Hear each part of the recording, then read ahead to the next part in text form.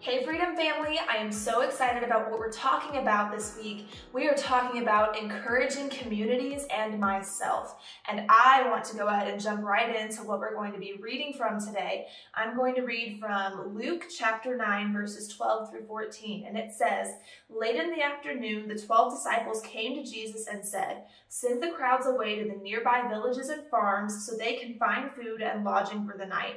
There is nothing to eat here in this remote place.' But Jesus said, 'You feed them.'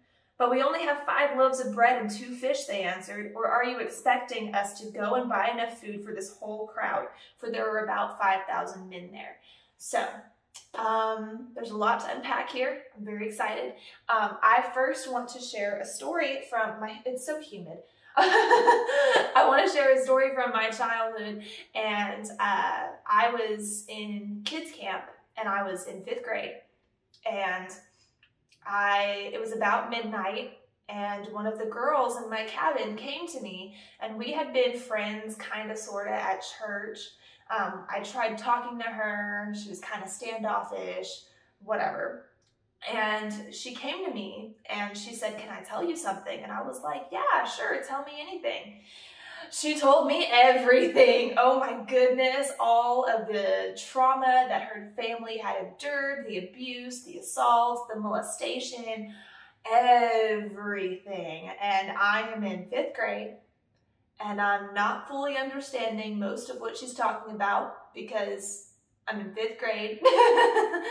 And I just remember thinking, wow, I don't know what to do. I can't fix your situation. I can't make you feel better. I don't have the right words to say to dispel all of the residual effects of what has happened to you and your family. Like, I just remember thinking, wow, like, what do I do? Like, I remember thinking, God, why is she telling me this? Are you expecting me to fix this? And I'm sure that's exactly how the disciples felt. Like, dude, you're crazy. Why is this the need that needs to be presented to us? The need is so great. The need is so massive. This problem is so much bigger than us. And I want to encourage you with something. God's not asking you to meet an entire need. He's asking you to take stock of what you have and share it with others. The disciples took inventory. What do we have? We've got some bread and we've got some fish. This is what we got. And Jesus was like, "Yes, that's enough. Bring it to me."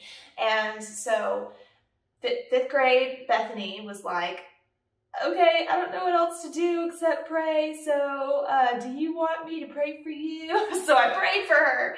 And then afterwards I was like, okay, cool, this is still really heavy and it's still here. The need is still here. There's 5,000 people still here, and okay. And so I was like, okay, what else can I do? What else can I do? What else can I do?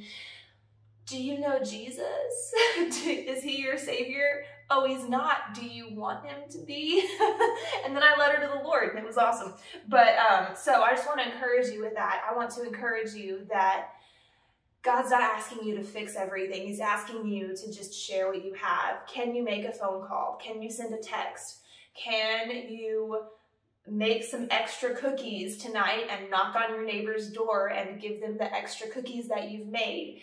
You know, sometimes whenever we're presented with a need or someone needs encouragement, we come up with all of these things. I don't have time. I'm working. I got to pick up my kid after school. Well, I can't do Saturday because Saturday we have to go to the grocery store and then grandma's coming over.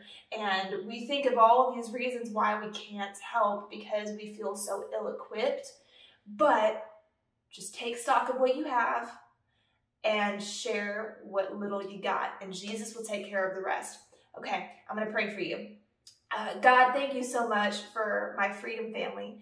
Thank you so much that you love people so deeply and so persistently, and that you understand that the needs are great. The needs in our community is great, but you're not asking us to fix a community. You're asking us to share what we have.